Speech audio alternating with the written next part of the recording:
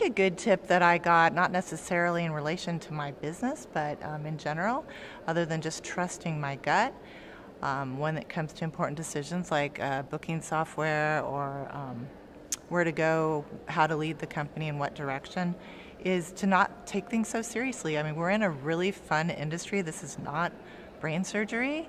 And in the earlier years when I was trying to get it started, I think I had a habit, or I developed a way of maybe being too serious about it all. And at some point I just kind of let go and surrendered to it and just was like, I did this to have fun. That is my motivation. I love connecting with the guests. I think one thing that I did that was not normal was I have a very small team of guides, and I hired people I knew.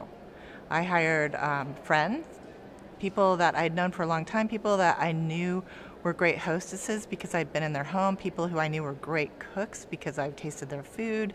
I knew how they would be in conversation since we don't do scripted tours. Because I hired people that I knew, and because I trust them so much, I'm able to let go.